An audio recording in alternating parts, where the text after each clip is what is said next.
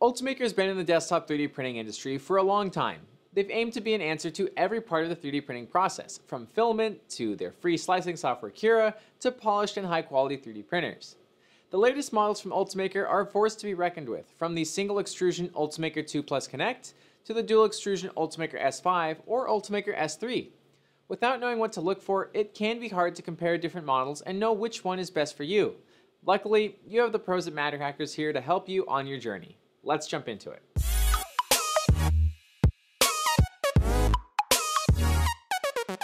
Between the three Ultimaker models, there are really only two size classes. The Ultimaker 2 Plus Connect and Ultimaker S3, while not having exactly the same build volume dimensions, will in practice be virtually identical. The 2 Plus Connect has a build volume of 223mm wide by 220mm deep and 205mm tall, and the S3 has a build volume of 230mm wide by 190mm deep and 200mm tall.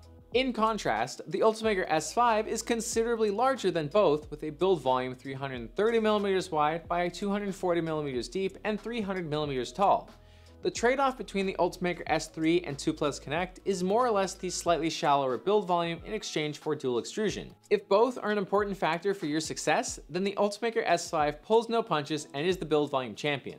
Other than size, the most obvious difference between these Ultimaker 3D printers is that the Ultimaker 2 Plus Connect is single extrusion and the Ultimaker S3 and S5 are dual extrusion.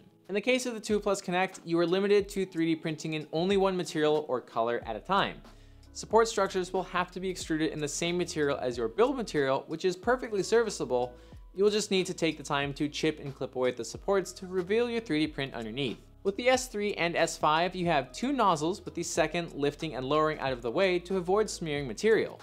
You're able to use two colors or materials in the same 3D print, which allows you to use dissolvable support materials, so you can toss your finished 3D print in a tub of water and simply wait for the supports to dissolve away. Or you can print unique models in two colors to show off specific features. What really sets the Ultimaker S3 and Ultimaker S5 apart from other 3D printers is how they incorporate their Hotend components. Where the Ultimaker 2 Plus Connect has the heatsink, heat break, heater block, and nozzle all rigidly mounted to the print head, the S3 and S5 use print cores. These are components that feature everything needed to make a Hotend in one easily removable package.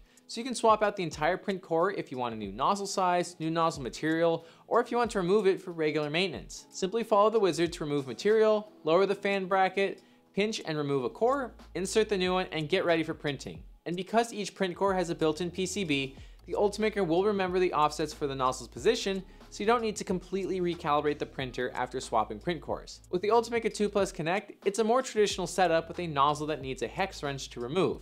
This has its benefits in that you aren't restricted to the print cores that Ultimaker offers, and can instead use basically any M6 threaded nozzle available. So you can use something like the Olsen Ruby or Nozzle X on the Ultimaker 2 Plus Connect, giving you the freedom to experiment as you need. The temperatures that your 3D printer can reach dictate what materials you can and can't work with.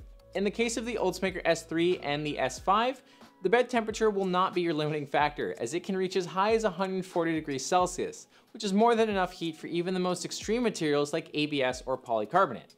The Ultimaker 2 Plus Connect, while it can't reach as high, its maximum temperature of 110 degrees Celsius still works perfectly well with these materials.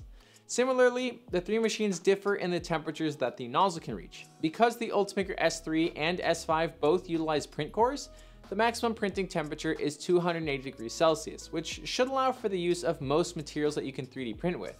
On the other hand, because of its construction, the Ultimaker 2 Plus Connect is limited to 260 degrees Celsius, which is enough for any Ultimaker materials, but may prove difficult for other brands of filament that need higher temperatures. For any 3D printer, having a build surface as flat as possible is essential for consistently smooth first layers. By using float glass, a specific type of glass designed to be very flat, in every Ultimaker 3D printer, you can be confident that the first layer will be flat. Among the three Ultimaker models available, each use a 3-point leveling system to adjust the plane the bed sits in. Tighten or loosen each thumb screw under the bed, and the entire build plate tilts to more closely match the plane the nozzle moves in. However, the Ultimaker S3 and Ultimaker S5 take it a step further and utilize a sensor built into the bed and print head to gauge the true shape of the glass, creating a mesh to automatically fine-tune the nozzle's distance from the glass plate so it can always be the same distance, thereby ensuring you don't have any areas of the build plate that introduce adhesion problems. If you know you're going to be printing with some of the stinkier 3D printing materials like ABS or polycarbonate, having built-in filtration to clean the air of the printer is a worthwhile investment. The Ultimaker 2 Plus Connect and Ultimaker S5 have the Air Manager add-on that you can purchase that simply plug into the back of the Ultimaker, snap onto the top, and provide full control of the air surrounding the 3D print. In the case of the Ultimaker S3, there isn't a filtration option available through Ultimaker. It can be hard to compare pricing for machines that are so similar and yet have some pretty significant differences. While the Ultimaker 2 Plus Connect and Ultimaker S3 have comparable build volumes, the 2 Plus Connect is quite a bit cheaper than the S3 at the cost of being only single extrusion. Between the Ultimaker S3 and S5, the overall difference is in their build volume and the add-ons that are available. The Ultimaker S5 is the largest Ultimaker available, so if you plan on producing larger 3D prints, then this is your option, and it's the only S-series printer to have any add-ons. To really step up the Ultimaker S5's abilities, the Ultimaker Material Station is designed to manage all of your materials at once without any user intervention. With 6 different material bays, you can keep multiple materials or colors loaded and at the ready, although you can only use 2 materials per print job. The main purpose of this is to fully utilize the Ultimaker Cloud to send, for example, a yellow PLA with PVA print to your cloud synced print farm and have the Ultimaker S5 automatically unload filament and load in the desired materials to get started. Paired with a sensor in every bay to determine if they've run out of material before the job is done, and you can have a nearly completely hands-free print job from start to finish, save for the print removal. Ultimaker has established itself as an all-encompassing 3D printer manufacturer with an answer for every step of the printing process. With the help of this comparison, you should be on your way to choosing the right Ultimaker for you and your projects. If you enjoyed this video, be sure to subscribe to the MatterHackers YouTube channel and find us at MatterHackers on all your favorite social media platforms. To learn more and to order your Ultimaker 3D printer today, go to matterhackers.com.